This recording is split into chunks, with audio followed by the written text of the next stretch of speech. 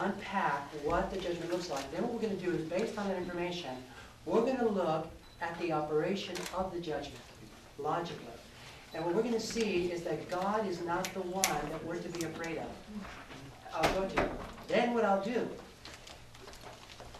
when I get to session 6, I will unpack that, and I'll show you from the spirit of prophecy how the operation of the judgment works. And it will blow your mind to see how gracious is our God. Now don't get me wrong, there is a fear factor, and most will be lost. But we're going to find that the bullet will not come from God's gun. It'll be very interesting when we unpack this thing, what we're going to find. The other thing, and then what will happen is after this one, okay, after the judgment, after this one is the setup for my session 5, for the session 5.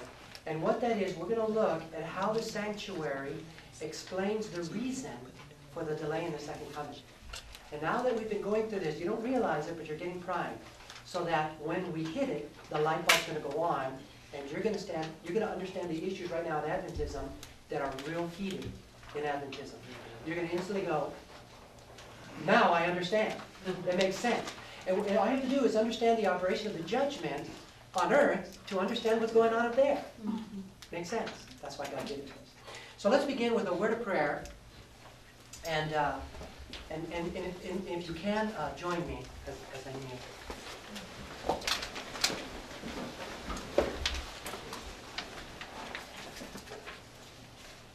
Dear Father, we are grateful, really, for these golden moments that you are giving to us.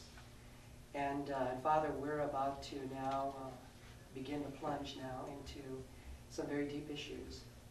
And Lord, I am not up to the task at all. I am so grateful, Father, for the things that you have taught me. But Lord, you know what a forgetful creature I am. You know every defect of my character. And so I'm praying, dear God, for your sake and for the sake of your precious lambs in this room, that you will hide me and that Jesus will be seen. I am willing, Lord, to be used by you as a conduit by which you can communicate your willing way. So I pray, Father, you give me the right words, you give me the right expression, the right love, that you will not be misrepresented in any way. So please guard your own honor and name here, Father. Fill us with your presence. Keep me humble, Lord, and under your direction and power is my prayer. But I pray for your bright shining angels now to press here. I ask, Lord, that you will present a ring of fire of those angels to surround this room. The prince of darkness will not be allowed, Lord, entry to annoy nor to distract. Now, Lord, it is to you that we pray. We thank you for this and ask it all in Jesus' name. Amen. Amen.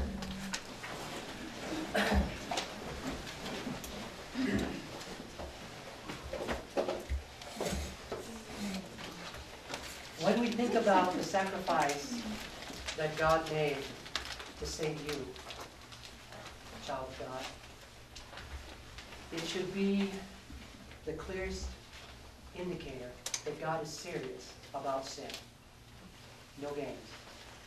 Sin is destructive. It destroys the people God loves. God plays no games with sins. He does not negotiate with it. It is cancer of the worst kind, and it has to be eradicated. And so, Jesus' mission, in Matthew 1:21, it says, talking about Jesus, that he will save his people from, not in, their sin. From their sin, not in their sin. This is very important, and we'll continue to unpack this. He came to save them from their sin. And so the focus of Jesus' mission is to save man from their sin. And the theme of the sanctuary is to explain how he does it, to unpack this thing. In the end, sadly, there will be those who will lose out on eternal life. There will be those who did not cooperate with Jesus, either didn't want to or didn't care to. Are you with me? Mm-hmm. Very, very important. And so what we're going to do is we're going to now start to unpack a little deeper this glorious work that God wants to do, because it's all about living above the power of sin. Do you realize that? You see, the sanctuary in the outer court, in the death, remember we talked about the death of Jesus and then the dedication? When you give your life to Christ, what service follows it? Is baptism. So Jesus, when we accept him as our Lord and Savior, we then enter into the watery experience. In the path. Remember we talked about the east and the west, and this is the path that leads to the throne of God? So as the sinner comes, he first goes to the cross. He enters into the watery grave experience, right? This shows us how to become a Christian. The outer court teaches us how to become a Christian. But the holy place teaches us how to remain one. Are you with me? Out here we learn about justification. Here we're going to learn about sanctification. I'm hearing some goofy things out there that you can't experience sanctification without justification. It's not possible. And I'm hearing people that, well, you can experience justification but not sanctification. It's not possible. Because all sanctification is the verb. It's the action of justification. If justification has been experienced, you're going to be experiencing sanctification. In other words, they are the two sides of one coin. They're two different things, but they're the two sides of one coin. So if you have given your life to Jesus Christ and dedicated your life to him, it's going to show in your life. Are you with me? And so here we learn to walk, and this is glorification, when God takes us home, and all this, and death and sin is gone. So you have justification, sanctification, glorification. How to become a Christian, how to remain a Christian, going home with Christ. Are you with me? Yes. So the sanctuary reveals it to us. All right. So now for those of you who have the session, I'm looking at session 3. The session 3. Thought somebody was knocking. What is God's will concerning his people? 1 Thessalonians 4:3-4 says, "For this is the will of God, your what? Your sanctification. That you should abstain from sexual immorality, it's from sin, period. That each of you should know how to possess his own vessel in sanctification and what? Honor. And in honor." And so what happens here, sanctification is a dedication for holy use, is to be sanctified. It's a change in the life. So this is my heart. Before I give my life to Jesus, there is a throne in all of our hearts. Okay? And from that throne, we're calling the shots. And so in my heart, I decide what I'm going to do, when I'm going to do it, how I'm going to do it.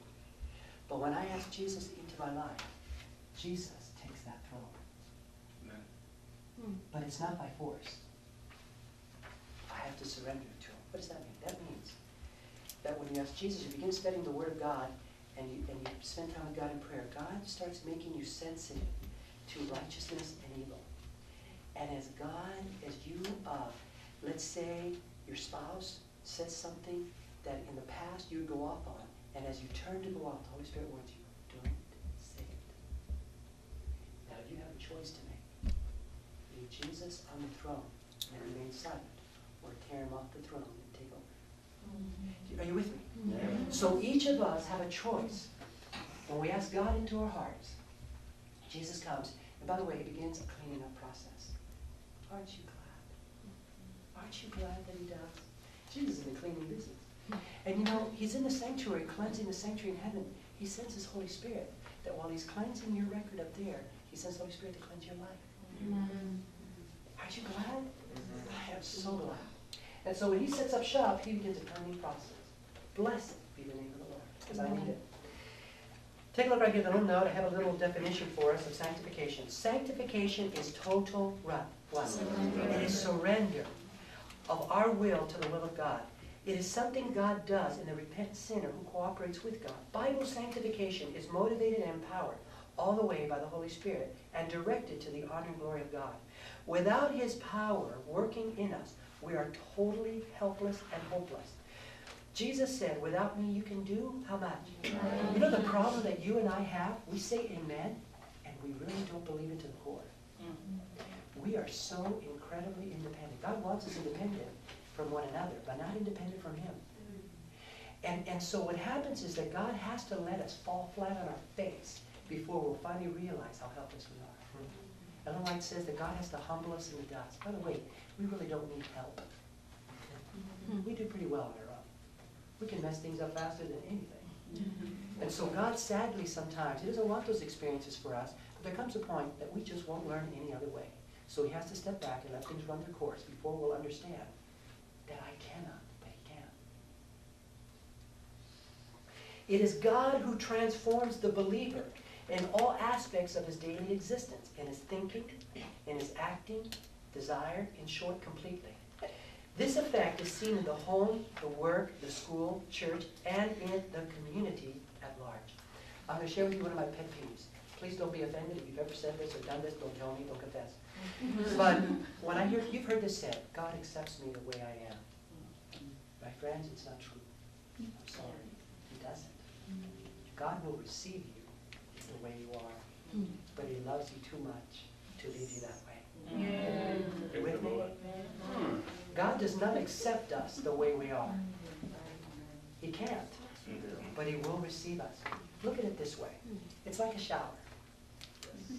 The shower will receive you the way you are. But it will not leave you that way. It's going to clean you up. And that's how it is with God. You know, there was a time in my life was really messed up. I share with you how my father was atheist, my mother was Catholic, and early on, and then she accepted the message.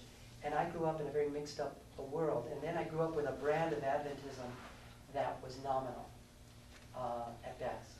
It's what I saw. Not in my Spanish church, interesting enough, but in other areas.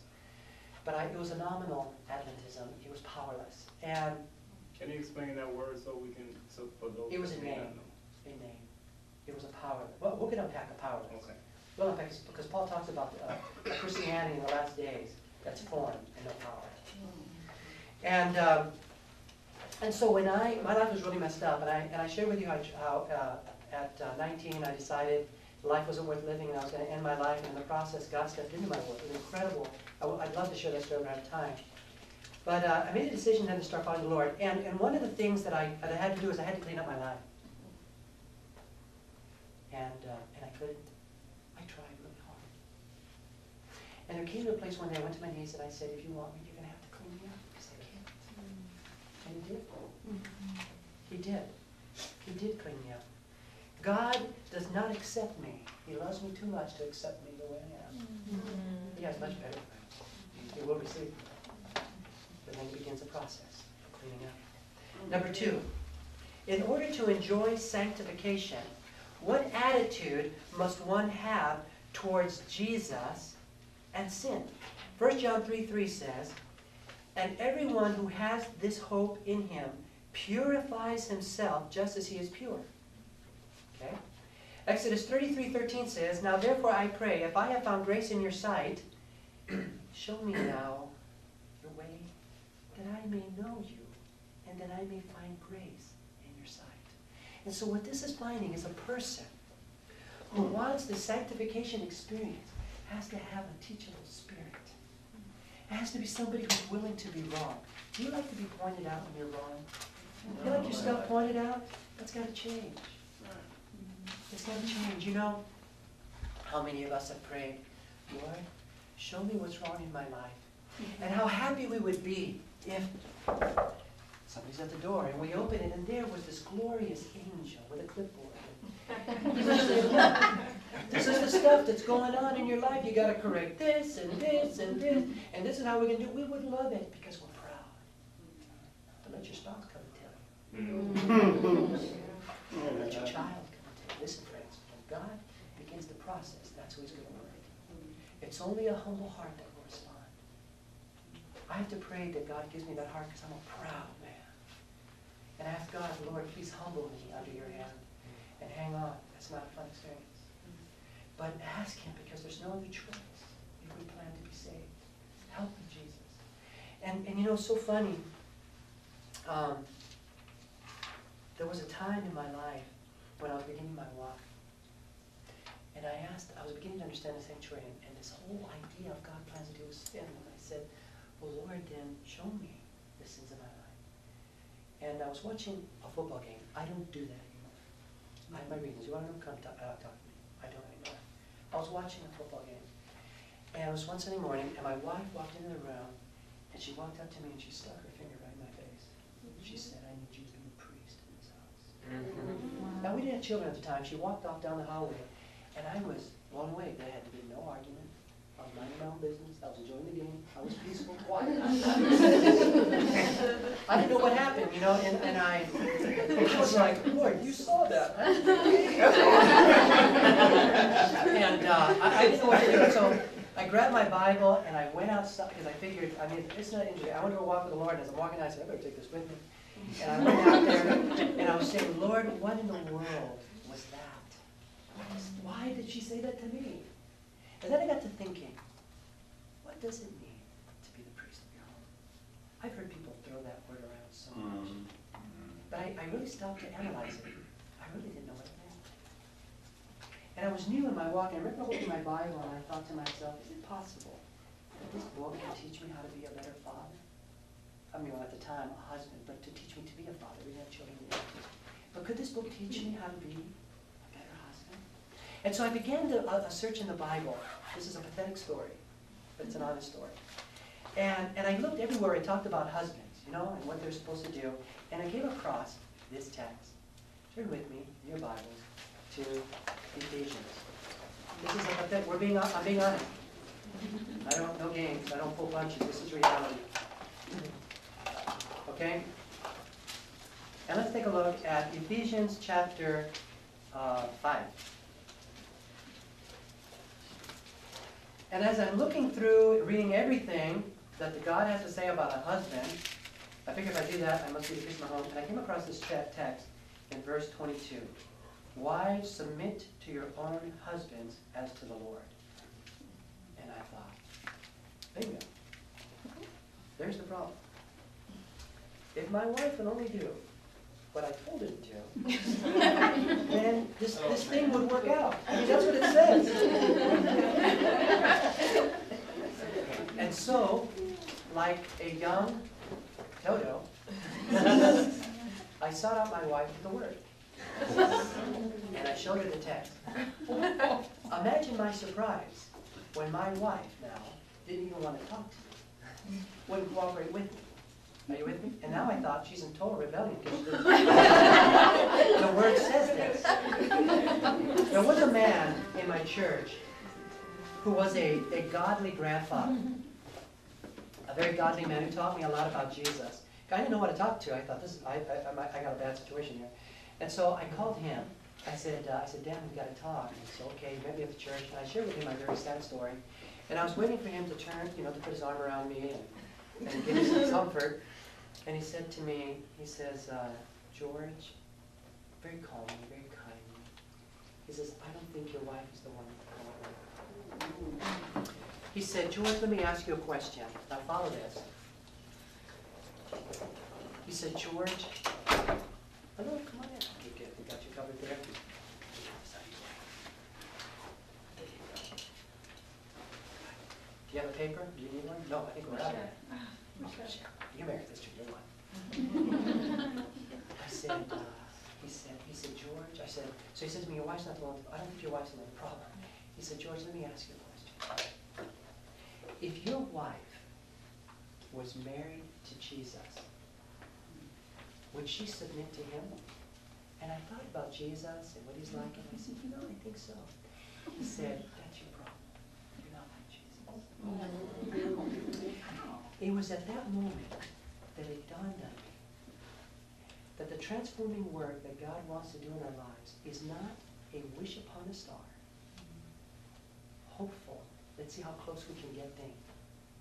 God's intention is to reproduce his character in each of us. It was at that moment I was like thunderstruck.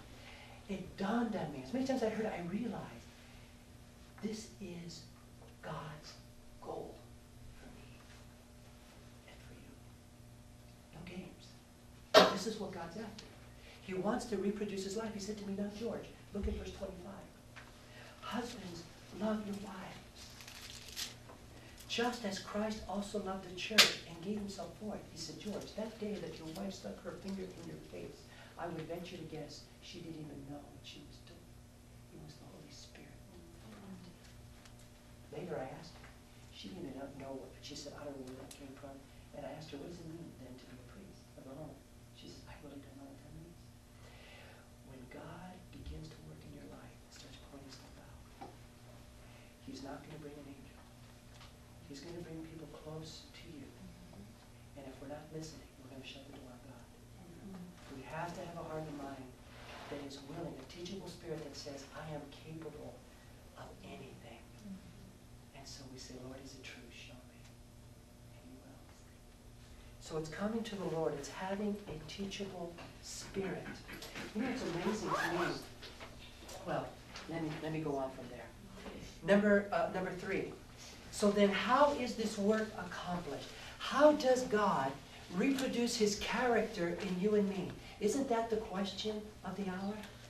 How does He do it? In John 15, verse 4 and 6, 4 through 6, we find the answer. It's so simple that it's hard for a proud person to grasp. Abide in me, and I in you. As the branch cannot bear fruit of itself unless it what? Abides in the vine. Neither can you, my child, unless you what? Abide in me. I am the vine. You are the branches. He who what? Abides in me, and I in him, bears much what? Fruit. For without me, you can do nothing. If anyone does not abide in me, he is cast out as a branch and is withered, and they gather them and throw them into the fire, and they are what? Burned. The key is an abiding relationship with Jesus. This is one thing, and I haven't done this yet, but I want to do a study on this whole idea of connection. I can show you a quote in Spirit of Prophecy that Adam and Eve, what kept them from sinning, even though they had a unfallen nature, was their connection with the Holy Spirit. The Holy Spirit. I can show you that quote. That when I saw that, this whole argument about the nature of Christ thing goes out the window. It doesn't matter what nature you have. Your only hope is to be connected to God, to the Holy Spirit. Are you with me? But there is an important issue on the nature of Christ, and I don't know if I'll bring that in, but I will touch on it because it's very important to us. But in any case, my point is, victory comes to the connection with Jesus. All right. Now, it talked about fruit. What's the fruit of the Spirit? Love, joy, peace, goodness, kindness, gentleness, faithfulness, self-control. That's the fruit of the Spirit, not you and not me. That's His fruit. But it happens when we're connected. Now, I grew up in the city, and for me, food came from the store. That's where food came from for me. It was a strange revelation later, but that's where it came from for me. So some of you might be challenged with my illustration, but stay with me. Here is a grapevine. All right? And you can see there's fruit here, grapes. If you walked into a grapevine in a cool morning hours, and everything's quiet, and you listen carefully to the grapes, let me tell you what you will not hear. Grape! Grape! You're not going to hear that. Grapes are a byproduct. It's a byproduct of being connected. The connection is the key. It's coming to Jesus. The connection is what takes. Open your Bibles. Let's take a look at Paul talking about the connection. 2 Corinthians chapter 3.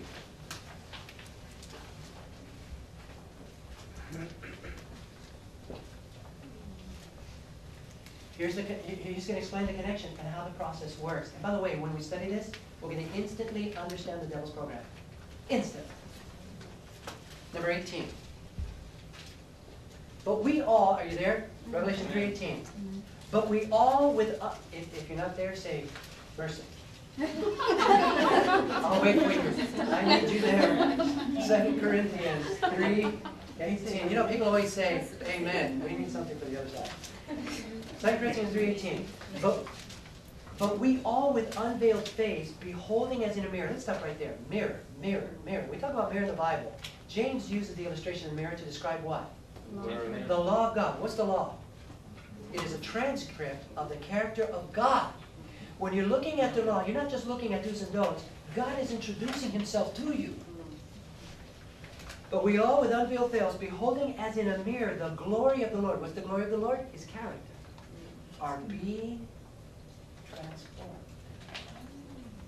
into the same image, from glory to glory, just as by the Spirit of the Lord.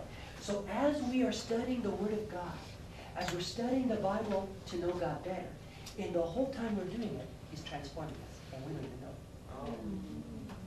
The process is imperceptible, Ellen White says. But as we're looking, and the thing is, here's the thing, a person cannot rise above his concept of God. During the Dark Ages, the Catholic Church taught that you were going to burn in hell forever. That's how God treats his enemies. How did the church treat its enemies? It burned it. So whatever your concept of God is, that's how far you're going to rise. But when you study the life of Jesus and find that he's loving and kind to sin, what are you going to be? Yes. Are you with me? Yes. When you study the life of Christ, a transformation begins to take place within the life. Now, what Paul is introducing us to here is a natural law. What's this law? Gravity. I don't believe in gravity. That's crazy. Yeah. Did gravity care about what I believe? There is a law in operation in the mind. Whether you and I believe it or not is irrelevant. It is still working. And what is it? That by beholding, you become changed. Amen. And in the last days, a battle is on between Christ and Satan to get your attention. Why? Because whoever has your attention has your mind and will transform you. And so Satan owns the media industry. And he is saying, by beholding, you will become changed. And so what's happening in the world is an acceleration in the process of character development between Christ and Satan. And listen, my friends, I don't have time for this. This is from film. If you have a chance, bring in Pastor Carl Tessalabasides to help you understand the issue of music. A lot of people think it's the lyrics. It is not the lyrics. What's more powerful than the lyrics is the style. The music style is far more powerful than is the lyrics. By far. Not true. Oh, it isn't? When you have a romantic evening, are you going to play marching band music? No. Because the music communicates a message. That's right. It communicates a message. So the style. And so what the devil has done, and the Bible says, my people are destroyed for what?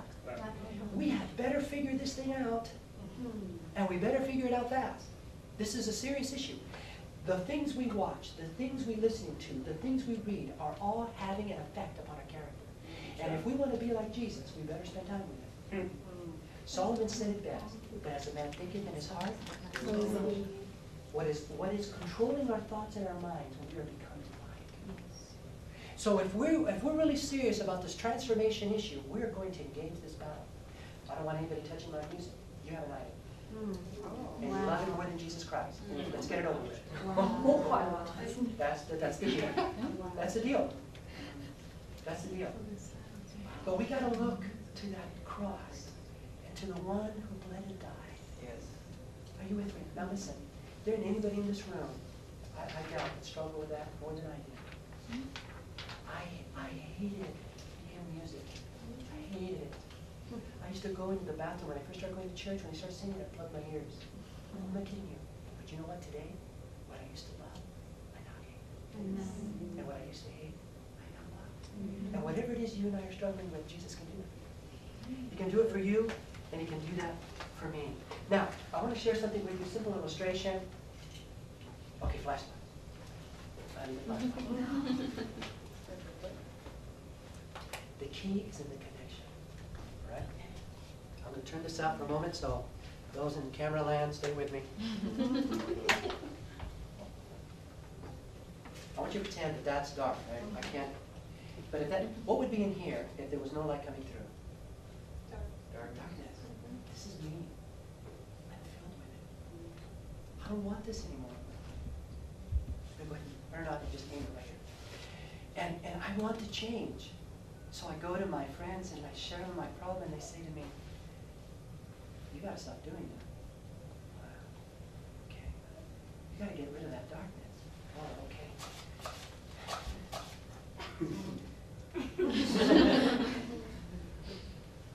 It's not working.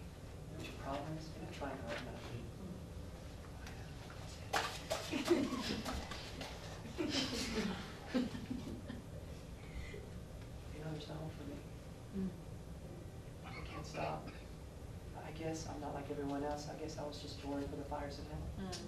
But I have a friend named Chris, and Chris, go ahead and shine that at me. And so Chris is shining, and I said, Chris, what do I do? And Chris says, you gotta turn the light. So I turn, and suddenly I look and I say, wow, a lot of those shadows are gone, but there's still some in there. What do I do? Get Closer. You see, as I make the decision every day to come to Jesus and yield my life, He deals with the darkness in my life. You know, I used to think that God worked in me to rip sin out of my life. That's not what He does. What God does is He works with me and brings me to a place to see sin for what it really is. And Ellen says, we vomit it, the soul expels it.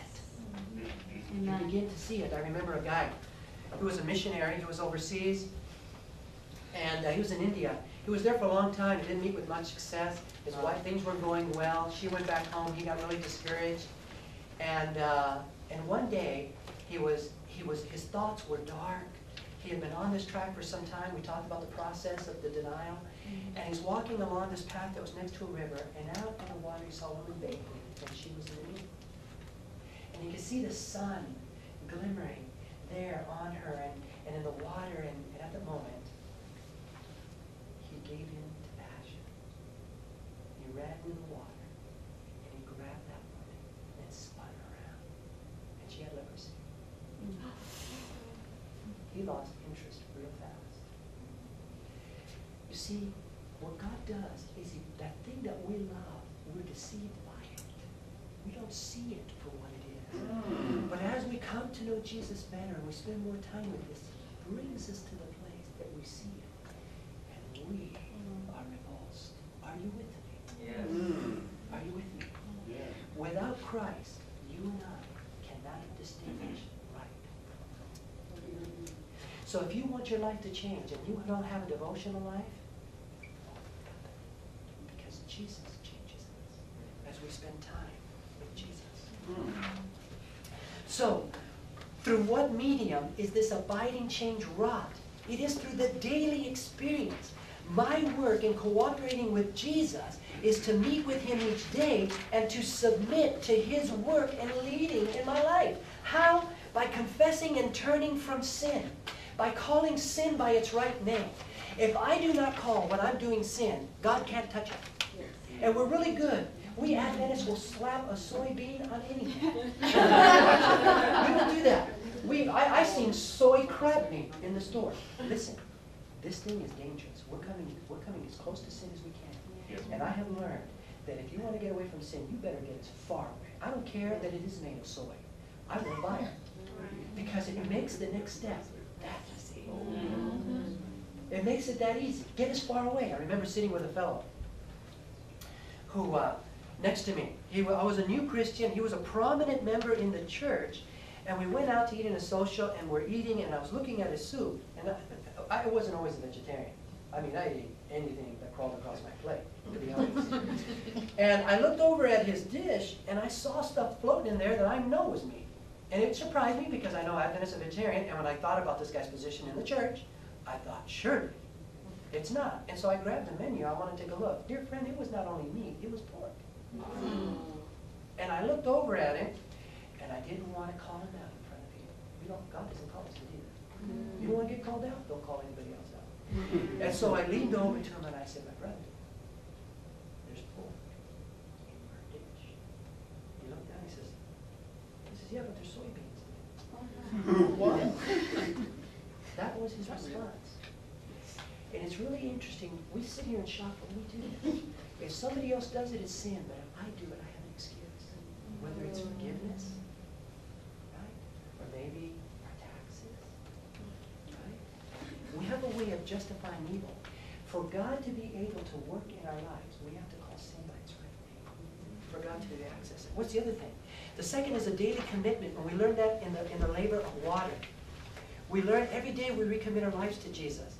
Then we learn obedience through the power of the Holy Spirit. The Holy Spirit bears witness. We ask Him in our lives, and He's also the power for us to witness.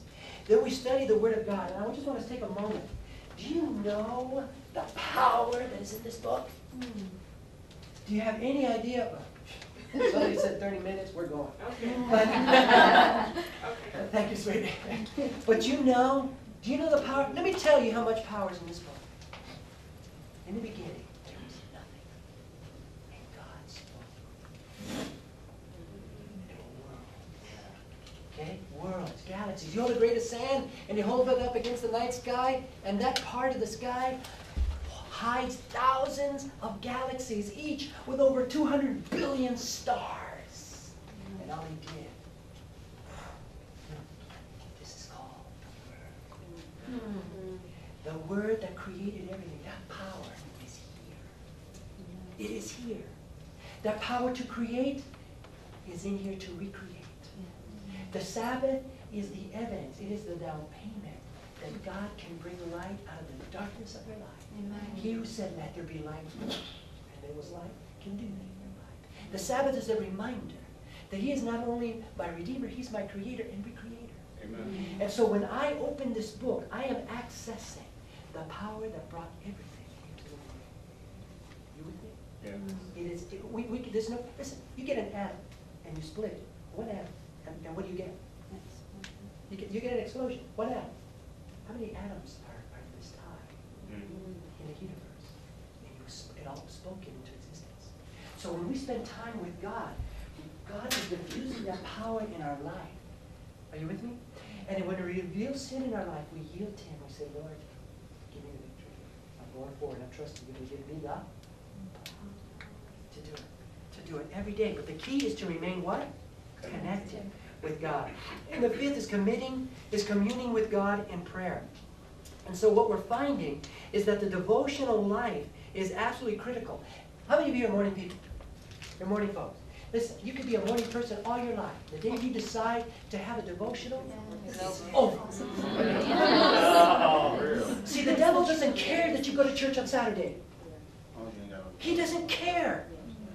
Listen, the people that crucified Christ were waiting for the Messiah. They went to church on Saturday. They had the health message, and they died. They were good Adventists. And they crucified the King of Glory because they didn't know Him. And the only way to know Him is to spend time with Him. Right. That's the only way, is by spending time with Him. So the devil, the moment the devil sees you having devotions, now he's nervous. See, we're very effective. If we don't spend time with Jesus and we go to church, and what calls that? We become a decoy for Satan. The biggest reason why youth are leaving the church is they see no power in the church.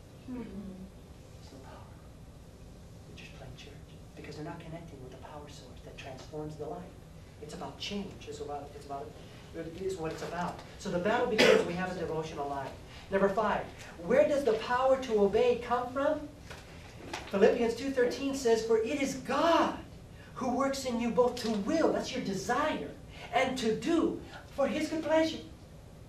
It is you don't have the desire, go to Jesus and ask Him for the desire. Pray for it. Dear God, help me. And spend time with Him. And He'll begin that process. You know, when I first gave my life to the Lord, one of the many problems I had is I had a foul mouth. Every time I opened my mouth, it was 4-letter words, filth and foul, filth and foul.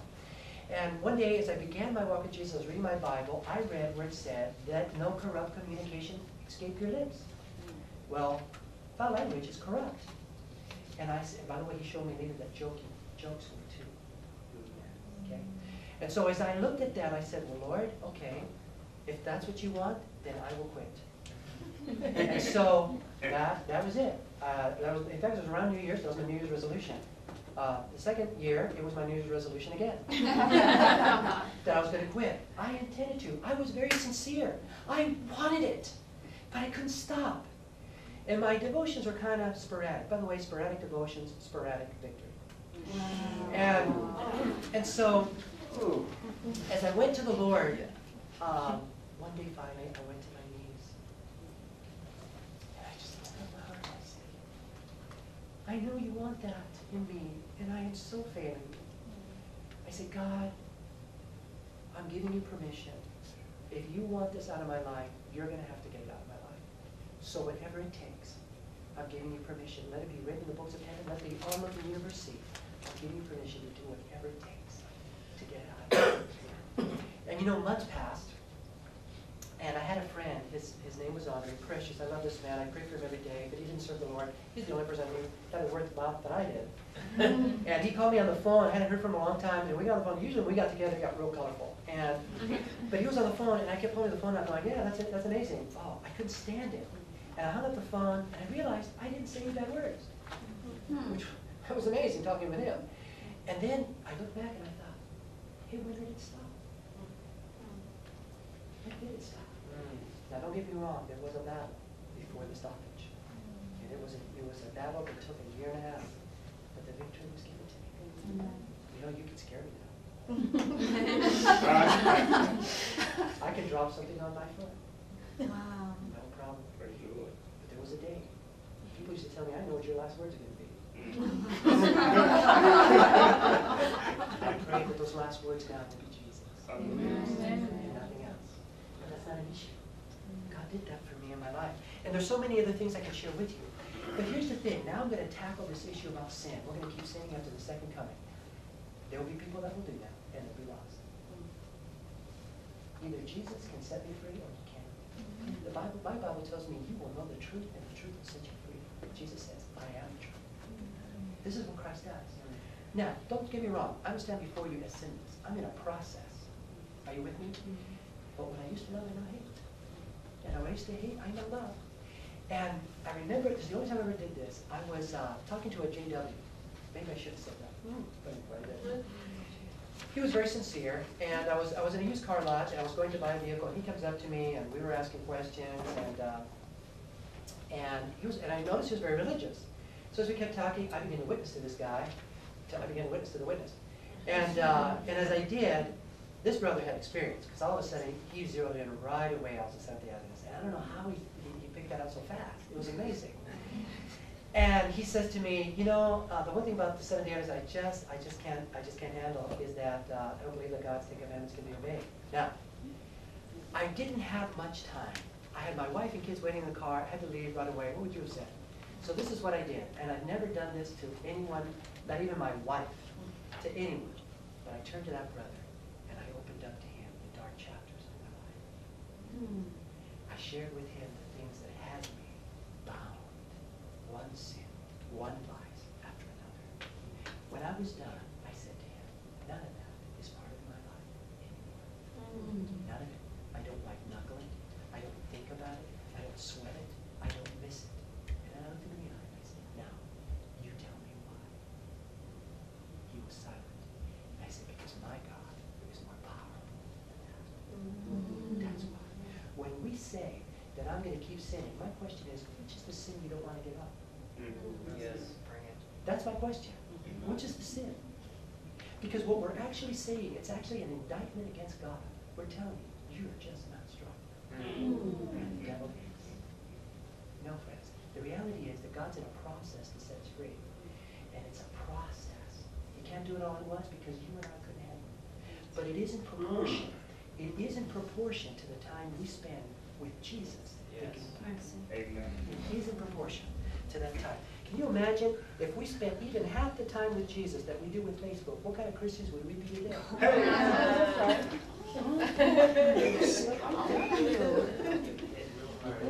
Number 6. So how does God do this? Watch this. Watch this beauty.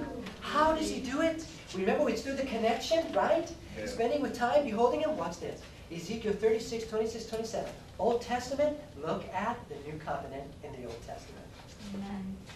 Now, every time the word I appears, I want you all to speak, and that's the first word. So, I. that's God speaking. We'll give you a new heart and put a new spirit within you. Go ahead. I. We'll take the heart of stone out of your flesh and give you a heart of flesh. Will put my spirit within you, and look at this, and cause you to walk in my statutes, and you will keep my judgments and do them. And now look at the new covenant, Hebrews 10:16. This is the covenant that I will make with them after those days, says the Lord. I will put my laws in their hearts and in their minds. And it's as we're spending time with Jesus, by beholding, we become changed. Look at the note. Ellen White, this is the most amazing quote. Ellen White, 668. All true obedience comes from the heart. It was heart work with Christ. And if we consent, He will so identify Himself with our thoughts and aims, so blend our hearts and minds into conformity to His will, that when obeying Him, we shall be but carrying out our own impulses. We won't even be aware. That's why when He turns to the sheep and He says, when I was hungry, when I was thirsty, when I was naked, and they said, my movement. The will refined and sanctified will find its highest delight in doing His service. When we know God, as it is our privilege to know Him, our life will be a life of continual obedience. Through an appreciation of the character of Christ, through communion with God, sin will become hateful. So whatever it is that has you bound today, go to Jesus and say, set me free, and keep coming. The rich young ruler walked away. 7. When united to Jesus, what is our duty? Colossians 3, 1 and 2. If ye then be risen with Christ, seek those things which are above, where Christ sitteth on the right hand of God. There's the mind of the sanctuary. Set your affections on things above and not on the things on the earth. Right now we've got that reversed. Matthew 6:33. But seek first the kingdom of God and His righteousness, and all these things shall be added unto you. What a beautiful Savior. Number 8. Sadly, Paul warned that in the last days, much of the Christianity will become like the world. 2 Timothy 3, 1, 5. But know this, that in the last days perilous times will come. For men will be lovers of themselves, lovers of money, boasters, proud, blasphemers, disobedient to parents, unthankful, unholy, unloving, unforgiving, slanderers, without self-control, brutal, despisers of good, traitors, headstrong, haughty, lovers of pleasure rather than lovers of God, having a form of godliness, but denying its power. From such people turn away. And the sad reality is, when Paul was saying this, he wasn't talking about the world, he was talking about the church. The church becomes like the world. Look, if I dress like the world and do the things of the world, and I think the thoughts of the world, and involve the activities of the world, I don't care that the person shows up on Sabbath. They're of the world. It's that simple. If there isn't a difference between you and me, and you're in the world and I'm not, why is the world going to be interested in what I have? You know, when I had to do a wedding for my cousin, a precious lady. She's really, she doesn't go to church. She's one of the Catholics that go to church twice a year. You know what I'm talking about? She's not a devout, not even a devout Catholic. And her husband was Hindu, who now is nothing. He doesn't believe in any of it, in anything. He's very secular. And so they're equally yoked. They're both lost. And so I was asked to do their wedding, and they're equally yoked. It's okay for an Adventist pastor to do it. As long as they're equally yoked, it's all right. They're equally yoked. But I saw an opportunity to try to witness to them. So I was out there doing the stuff with them. And I went, and his name was John. And as I was talking to John, I tried to witness to him, and he put the brakes on me. I'm really not interested, thank you. And I thought, So I thought, Lord, how can I reach this kid? And then, as we're going along, we picked up my niece's husband. He's sitting in the back seat, and he starts asking me questions. So why do you believe what you believe? And I went, John was driving, he's stuck. He's got to listen. So I'm answering the questions when I'm talking to John. And I was trying to tailor it to him. You know, I just kept talking throughout the weekend. On the very last day, the service was over, the wedding, he was going to take me back to the airport. And oh, by the way, it was Friday, and they were having a gathering, social gathering, and I went to John and said, John, the Sabbath is coming, and I want to honor my Creator. Can you take me back home? He said, yes. He took me in the car, took me back home. I had to throw that in. But anyway, and also, you know, there was gathering, so there was some drinking that was going on, and I didn't participate in any of that. On the last day, he's taking me to the airport. He's about to get out of the car, and he says to me, give me 1 second. I just want to say something to you. You know my brother? I won't say what faith. He says he's a pastor. He smokes. He drinks. He curses. And he tells me I need Jesus. And I said to him, you're no different than me. Why would I ever want what you have? But he looked at me and he says, but you're different. You actually try to do what the book says. The world isn't interested in our religion, in our faith, because we're not. But the day that we take our relation with God serious, the world is going to take it serious. Amen. It's that simple. They're not dumb. They're looking to see those who have it. It's not doing anything for them. What do they want? But it's the power. It's a powerless church. Oh, there's so much I can say here. But the power to transform comes through Jesus. Number 9. As Jesus, no, I'm going to say. You know, when we go to Revelation 12:17, and it says, it talks about a people who keep the commandments of God and have the faith of Jesus. We always say that's us. Dear friend, if that was true, why are we still here? It's supposed to be us.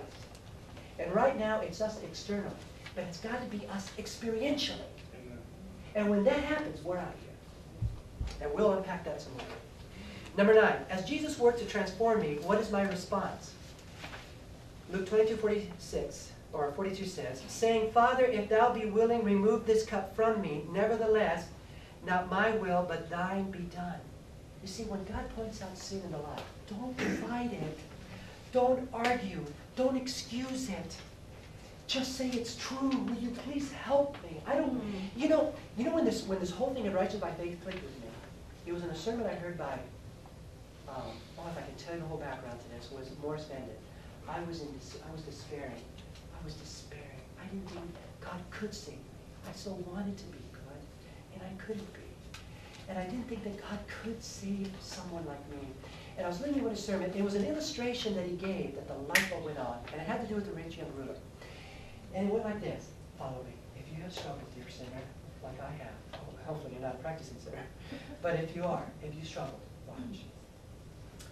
The sinner came to Jesus, the rich young ruler, because he realized something was wrong in his life. He asked God, Jesus, what is wrong? And you remember, Jesus pointed it out, that his idol was his money. He said, get rid of it and follow me. By the way, Jesus only called 12. He was the 12. What a destiny was his. How sad. And what a terrible role he would play later. But anyway, what happened then is he walks away, right? But now let's backtrack. What if this had happened instead? What if the rich young ruler had turned to Jesus and said, it's true. I love my money more than I love you. And I don't want to give it up. Will you help me? What would Jesus have said? He'd say, Lord, it's true, help me. Please help me, Jesus. Are you with me? When I saw that, the light bulb went on. I love to serve Jesus. And I know there have been things in my life that when the Lord's revealed it to me, like in the issue of forgiveness, when somebody has really, really trashed you, and I couldn't bring myself to do it. And I said to the Lord, I know that you want me to forgive, but I can't do it. But Lord, I give you permission to work in me to change and to bring me to the place that I can't, because I can't do it right now. And so I keep coming to Jesus, and I do every studying I can on forgiveness. And I watch how Jesus dealt with sinners and people who trashed him, and it gave me the courage. They did worse than him. You with me? But don't give up on Jesus. Don't hide it. Don't mask it. Don't excuse it. Don't slap a soybean on it and justify it. God can't touch it. But go to him and confess it and ask him to change your life. Don't fight him. Number 10. How is this state? How much time do we have left? You can take till about 6:30. Oh, okay. I won't take that long. Don't fear. Okay, number 10. How is this state of things brought about? Romans 12:2. Be not conformed to this world, but be transformed by the renewing of your mind, that you might prove what is that good and acceptable and perfect will of God. None of you, none of your friend, none of your neighbor, none of your pastor, none of your spouse, none of your mom and dad, but of God. Live for God. Study to see what pleases him. Well, you know, this is my taste in music. No one asked. What's God's taste? What's his? You know, can I watch rape and murder on TV and actually call that entertainment? There's something wrong. It's entertainment to the Prince of Darkness. But Jesus weeps. Jesus doesn't look at that. Even when he was on the cross and they were beating on it, the angels hit his face. Somebody makes a movie, everybody rushes out to see it.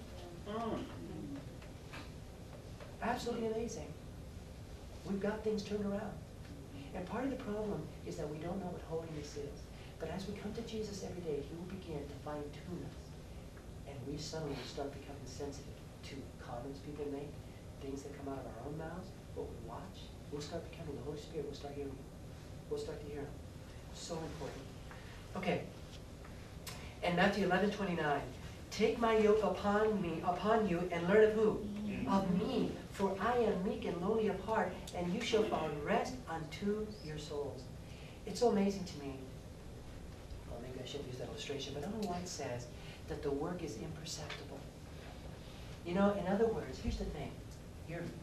There will never be a time in your life that you will look at yourself and say, I've arrived. It will never happen. If you do, you have become Laodicea, rich, increasing goods, and need of nothing. But as long as you're focused upon Jesus, you will always be aware of your unworthiness. Even after the door of probation closed and you're sealed, you're still going to feel unworthy. Because your focus is on Christ. Are you with me? And you know, it's amazing, but through all eternity, we'll continue to reflect him more perfectly. For all eternity. So the focus has to be on Christ. And as long as you're looking to Jesus, and so what will happen is this, you're always going to be in unworthiness. And you're always going to be in tears, Lord. But you can still have assurance, because Jesus says, I'm never going to let you go. Let me share something with you. Now watch this. As you're in this process of going to God and asking for the Holy Spirit, and going to the Word, and then praying, if the Lord reveals to you a sin in your life, what you do next is critically important. If you immediately confess the sin and come here with your lamb, you stayed within the precincts of the sanctuary. And what was it covered with? Righteousness of Christ. You stay covered. But what you do next is critical. If you excuse it, you're out. But at the moment you realize God reveals to you a sin, that's part of his job. And you go to Jesus and ask for forgiveness, you remain covered. And you recommit that to Christ. And you ask the Holy Spirit to give you strength. And you read the Word, what it has to say about it. And you pray to God to give you victory. Are you with me? And you stay in that process. That is the sanctification process that happens on a daily basis. And the change is imperceptible. And so in your life, you keep looking to Jesus, you're not looking a whole lot better. Let me tell you what's going to happen. You're going to look worse. Yeah. You don't look better. When you start focusing on draw close to Jesus, that's the evidence that the Holy Spirit is working in your life. Because you and I cannot see truth and life and righteousness without it. But what's going to happen is the people around you are going to start seeing the change in your life. And that's encouraging when they come up to you and say, you're different. Glory to God in the highest. There's nothing good in you and me. There's nothing of which you and I can boast. It's all Jesus. Amen. All Jesus. Okay, where am I? Number 11? So don't focus on the sin that you're having, by the way. People often focus on the sin, and it intensifies the sin. If you keep going in your mind, oh, I did this, I did this, I did this, I did this, it's strengthening it. You've got to let that go and look to Jesus.